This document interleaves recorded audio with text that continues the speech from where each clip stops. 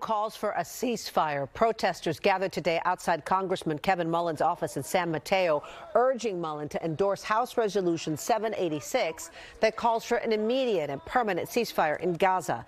The demonstrators say some of Mullin's constituents have met with the lawmakers, but that the congressman has not made any decision yet. We just are frustrated by the fact that all the data is there.